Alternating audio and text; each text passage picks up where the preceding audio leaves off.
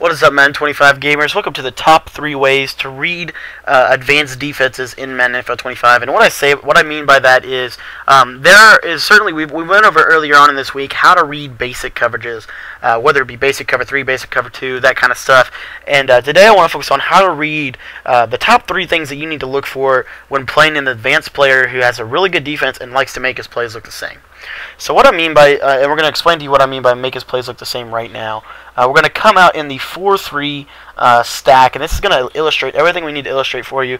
And the play we're going to come out in is the cover 4, so we can have access to cover 4, cover 3, and cover 2 coverages. So here, let's grab it here, cover 4, and on offense, we'll just come out in a spread formation, just so it's easier for you to see here.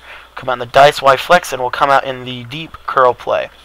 Alright, so what an advanced user will do when they're setting up their pressures and plays is they're going to try to make every single defense look the same.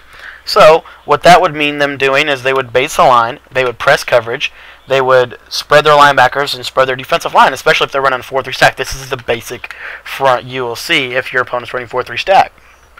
Okay, so we think they're in a cover 2, so we're going to flood them deep, so we send everybody deep here, and now they're in a cover 4. That's the idea behind making your defense look the same, so we can identify. So now they throw it up, and you see there, Bethea's in good position to make a play, but Julius Thomas, just like he did earlier today in Sunday Night Football, just doesn't care. But anyway, guys, that's the basic thing. And then, how you repressure, well, you think that you think they're seeing pressure off the left here, so you're going to throw quick to the flats on the left side, and you're going to set up your curl to flat concept. Well, they're going to adjust. They're going to be in a cover 3, and you're going to throw the flats blind, and that could be a pick 6 if they're using the San Francisco 49ers or the Seattle Seahawks or teams like that who really don't drop interceptions. So what are you? So I say all that to say this. What are you supposed to look for defensively? We have 3 things. First of all, look for base align. Base align, we're going to go over that in a minute, but that's the first tip. The second tip is look for bobbing. And what I mean by bobbing is movement, manual movement on players. There's a lot of different ways that people will make adjustments to set up plays. As you guys well know from our blitz of the days, there are certain adjustments you need to make. And when facing another user, if they start making those adjustments, there's a way that you can tell that they're making those adjustments. We're going to go over that later on. And then number 3, for tips on reading defensive coverages, look for movement of the players. And what I mean by that is there's certain things that you can look for in terms of, like, what I mean by that is trying to identify the user player. So where they're moving their players, and it has to do with certain formations specifically, but especially a defense that's very popular this season is the nickel strong defense. So we're going to get back to that in a moment, but let's just hop into this and let's focus on the first tip here. Look for base align. So here, for example, when your opponent base align and presses out of zone, you're going to see here that your corners are going to be really inside. You see they're pretty exotically inside here, and it's just for whatever reason I've never really understood why, but that's just the way it is. But if we look at it from a zone look, base align press, and that's what it looks like. But a man look, we're going to audible here to 2-man under. When you're running 2-man under, you don't ever call press coverage. Nobody ever does, because 2-man under in this game is built because the press on the outside, it's designed to already press, so you never press out of it because you want to use the computer-oriented press coverage. So what they'll do here, let me just reset the play, and I'll audible 2-man under. So you see the press, and what they'll do is they'll just base align, and then they'll set their play up. And now you see that these corners are a little bit more over the left. They're directly over the players that they have to guard. That's a tell, guys. That means that they're in 2-man under. 95% of the time, that's what that means. Because here we're going to look. If I audible to a cover 2, now you see they slide back in. That means zone. It's a tell. Little things like that. That's what you pick up on. So that's the number 3 tip.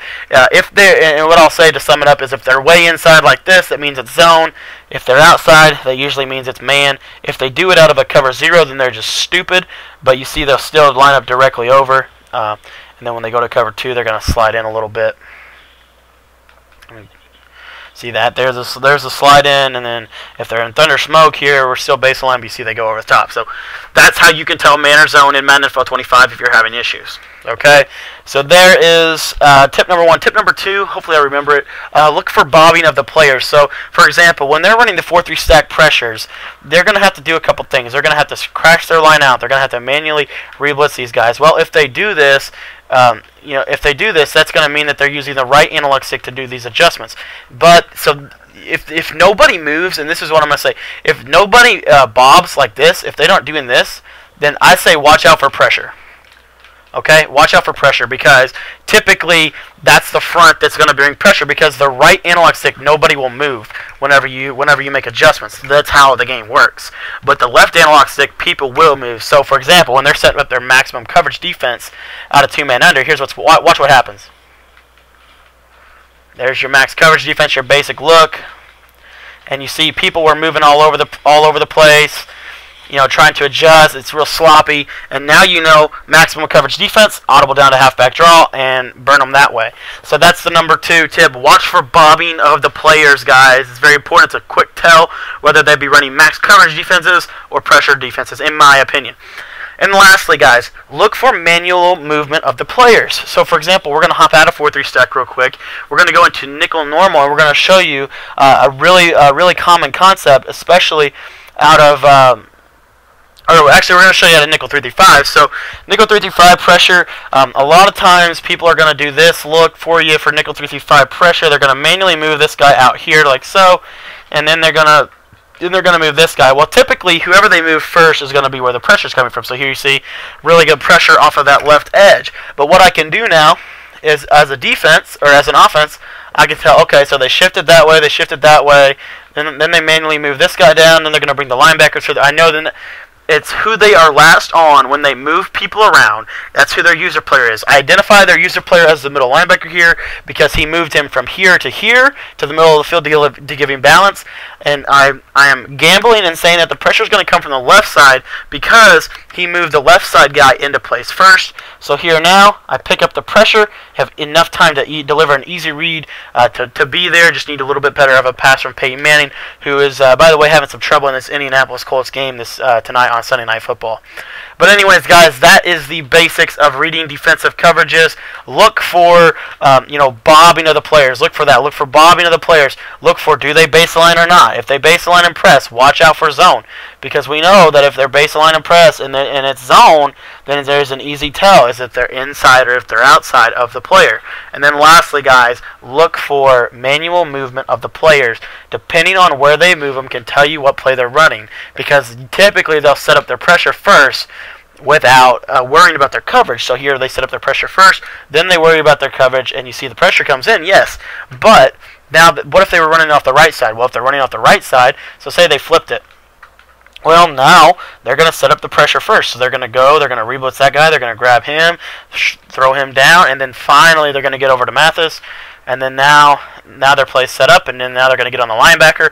And now you know that they're using the linebacker, and now you know exactly what they're doing, so you can get the ball out of your hands quick with a quick pass. So guys, that wraps up our top 3 offensive tips for reading advanced defensive coverages. I hope that this video helped you out a ton. I know that this is something that I don't always remember to look for, but it's very important and very useful. I think that it will help you guys a lot when reading defenses and help you have a little bit more of a systematic approach to your offense in Madden 25 instead of just trying to run money plays or 3 plays all game. So thanks for watching today, guys. Really appreciate it. Be sure to leave your thoughts and feedback in the comment section, and also be sure to subscribe if you guys like kind of tips like these, or if you're looking for maybe blitz setups or offensive money plays or whatever. Then I also have videos like that. Check out my scheme of the week and my blitz of the day videos. Those should share that with you. Thanks for watching today, guys. Once again, always appreciate another great opportunity to share, and we'll see you guys next week with another good advanced defensive tip.